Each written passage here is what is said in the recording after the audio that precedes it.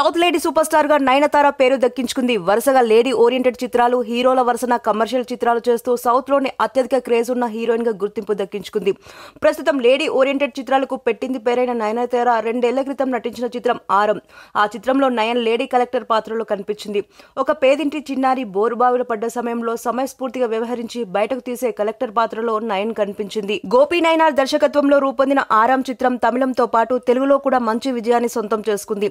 ఇప్పుడు ఆ సినిమాకు సీక్వెల్ ను చేసే ఉద్దేశంలో దర్శకుడు గోపి నైనార్ ఉన్నాడు. ఆ కథకు సీక్వెల్ కాకుండా ఆరం సీక్వెన్స్ అన్నట్లుగా గోపి ప్లాన్ చేస్తున్నాడు.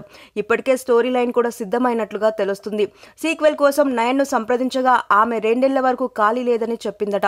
నయన్ కోసం 2 ఏళ్లు ఎదురుచూడటం ఇష్టం లేని గోపి నైనార్ మరో హీరోయిన్ తో ఆరం 2 చేయాలని నిర్ణయించుకున్నాడట.